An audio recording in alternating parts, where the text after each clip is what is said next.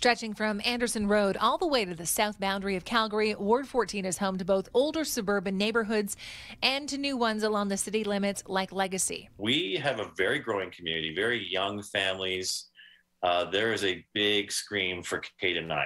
Sheehan says new communities like Legacy deal with infrastructure problems like a need for new schools, poor cell phone coverage, and police presence. But there's concerns that kind of came out in several different areas like speeding, car prowlings, pedestrian safety at the traffic circles. So while some of those concerns are tied to police funding, it is the dollars and cents on a whole that many Ward 14 residents are concerned about. We've got a pandemic. Who's paying for this pandemic?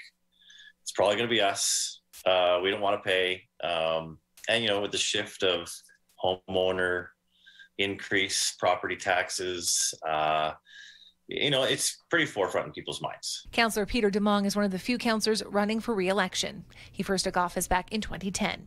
In Calgary, Tara Overholt, City News.